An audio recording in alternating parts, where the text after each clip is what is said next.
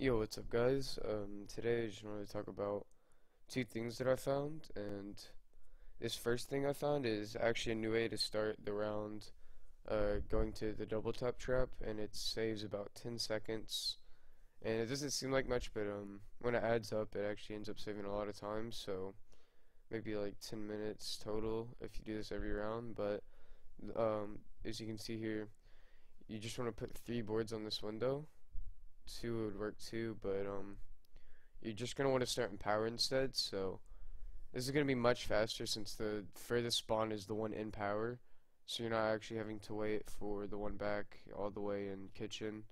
You're not having to wait for that window. Instead, they're all in front of you, but at the same time, it's pretty safe as you can see here.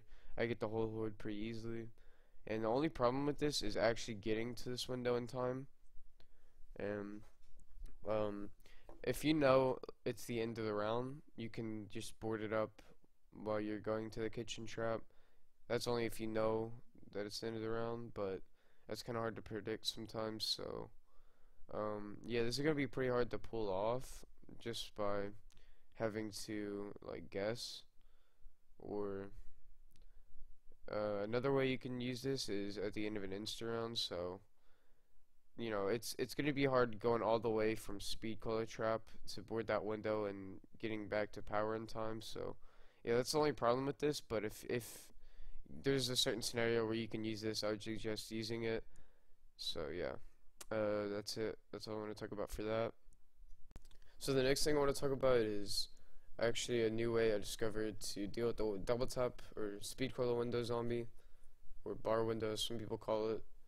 And basically, the normal way you deal with this zombie is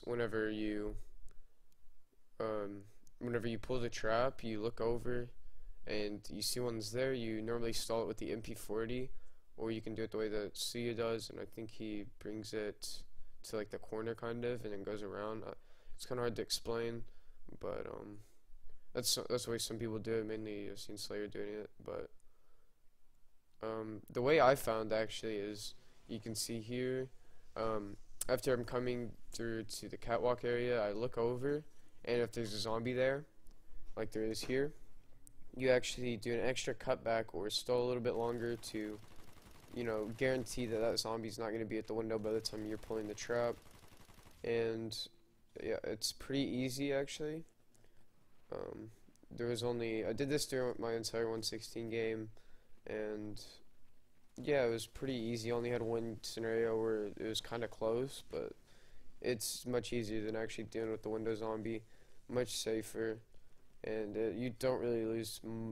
You lose barely any time. It's insignificant. So, um, yeah, I would suggest doing this. But if you want to keep doing it the other way, by all means, go ahead. But I would seriously suggest this way.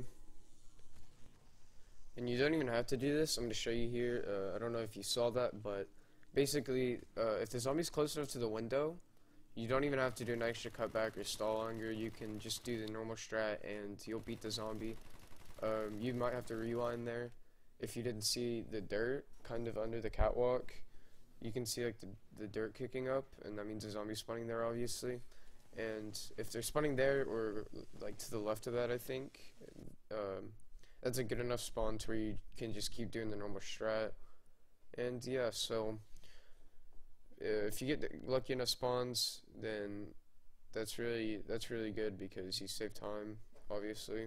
Although it's an insignificant amount of time because normally when they spawn in the courtyard, that means they're also spawning out of further back near like double tap trap still. So whenever you do the extra cutback, it actually allows the strat to be like a normal thing of the strat.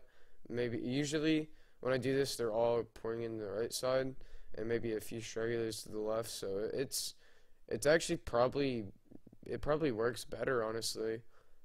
So you might actually even be saving time doing this instead sometimes. That's if they're far enough back. Like let's say they spawn out of the wall window. That's so annoying. But if they spawn out of there, then that is probably going to save you time since you're actually going to end up killing that zombie instead. Normally you probably wouldn't kill that zombie, so that's probably more worth it to just do like lose like 2 seconds maybe at most.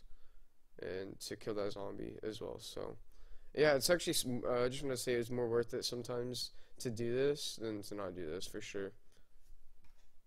Alright, so that's all I have for this video. If you have anything to say about these things I found, I would love to hear them in the comments, but if you have any flaws, anything at all, I'd be glad to hear. So hope you guys enjoyed this video, and see you later.